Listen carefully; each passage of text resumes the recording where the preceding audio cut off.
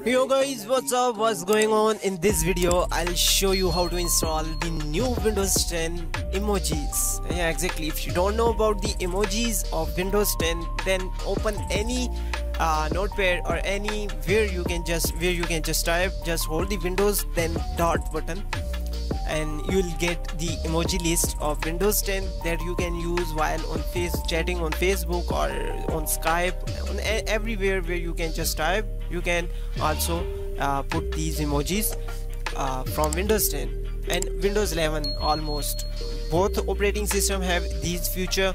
Now how to install the new emojis on Windows 10? For that you need a file that is available on my desktop right now. I'll show you, I will provide you the link in the description, and then you can simply go into the setting and then search for fonts. Once you here, you need to drag that file here like this.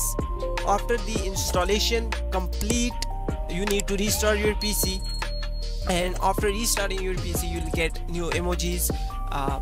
As you can see here, I'm just restarting my PC right now. Okay, now I'm back.